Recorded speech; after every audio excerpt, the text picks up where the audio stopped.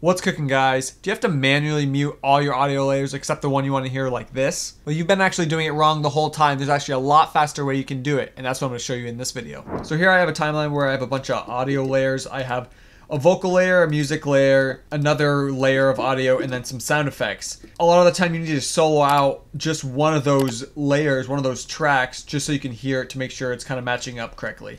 But most people will actually just go mute, mute, mute, hit the mute button so many times just so they can hear that one track. But that's actually the wrong way to do it. That just takes so long, so many clicks, and then you got to unmute it all just to play it again. And if you want to do the other track, you have to do the same thing again. It just takes so long.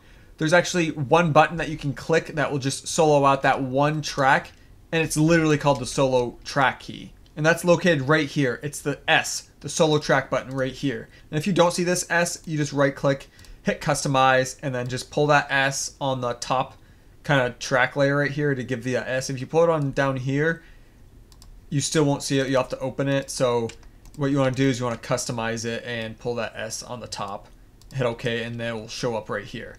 So this S solo track button, it literally just solos out this track that I clicked the S on and mutes the rest without me having to mute it. So this is what it sounds like before you hear all the different layers. Is the puzzle that I love to figure out. And now if I solo it out, Puzzle that I love to figure out. all I hear is the vocals. Is the puzzle that I love to figure out.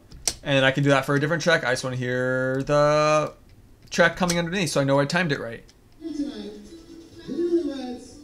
And it mutes all the rest. It is that simple. No more clicking the M button a bunch of times all the way through to mute your layers just to hear one track. Just hit the solo button. It's so much easier. So that's a quick little tip for you guys. Just the solo track key. It'll save you so much time when it comes to fine-tuning your audio edits. Well, I hope you guys like this video. As always, make sure you like and subscribe. Other than that, I'll see you in the next one, guys. Peace.